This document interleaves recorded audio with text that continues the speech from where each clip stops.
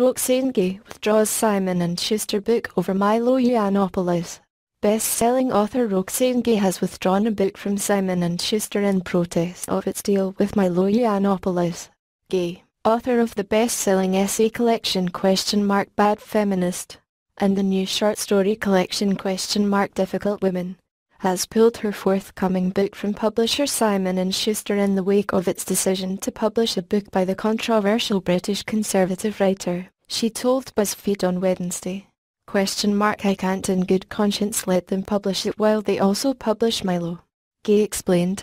Gay's book, How to Be Heard, was due to be published by TED Books, a Simon & Schuster imprint. Yiannopoulos, a high-profile voice on the alt-right website Breitbart, has a book coming out on another Simon & Schuster imprint, Threshold Editions. The imprint publishes conservative authors such as Glenn Beck and President Trump. At the end of December, after news about Yiannopoulos' deal broke in The Hollywood Reporter, a rumored $250,000, there was much conversation, both for and against. Yiannopoulos' book, Dangerous, is scheduled for publication on March the 14th.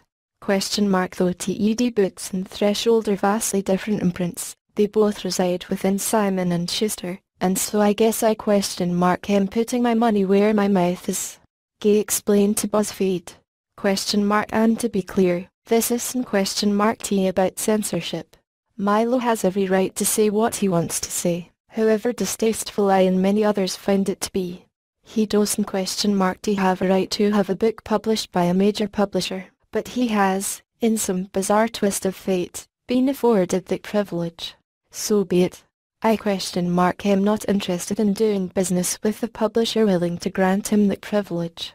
Yiannopoulos is a provocateur who has drawn outrage from critics on the left for his frequently incendiary comments, such as, "America has a Muslim problem." He was banned from Twitter after a series of insulting tweets about comedian and Ghostbusters star Leslie Jones, whom he referred to as a black dude. A number of people in publishing, including authors, booksellers and critics, had taken their concerns about Yiannopoulos' book deal to parent company Simon & Schuster. On Monday, BuzzFeed published a letter Simon & Schuster CEO Carolyn Reedy had sent to its authors promising that "We do not support or condone, nor will we publish, hate speech. Not from our authors. Not in our books. Not at our imprints."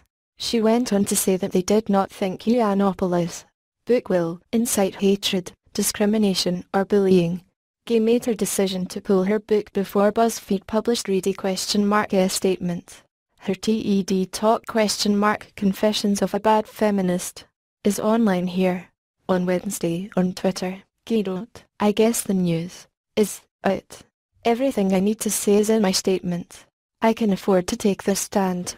Not everyone can. Remember that."